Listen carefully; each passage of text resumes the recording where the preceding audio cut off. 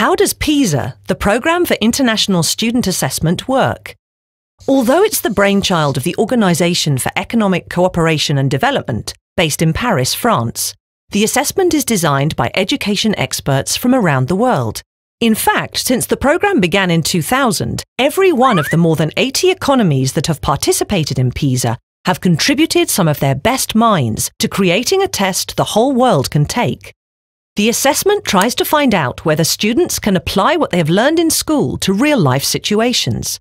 It covers science, reading, mathematics, and some more innovative subjects like collaborative problem-solving or financial literacy.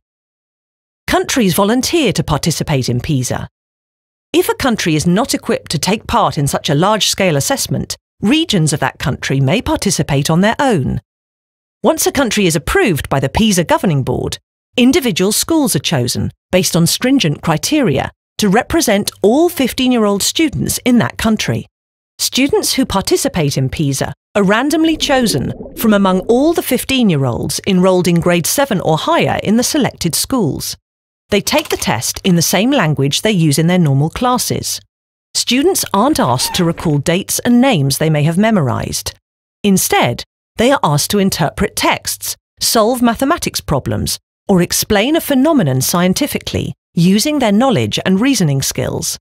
Students aren't given individual reports on how they did on the Pisa test, but their scores count towards a national mean score.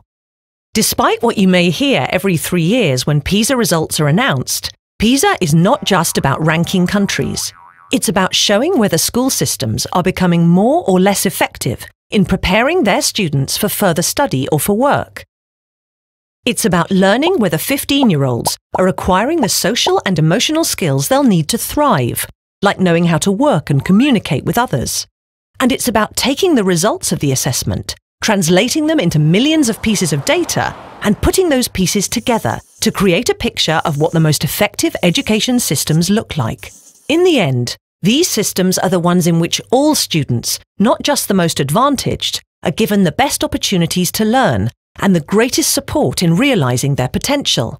Pisa aims not only to show how these systems are constructed, but to encourage countries to learn from each other's experience in building fairer and more inclusive school systems.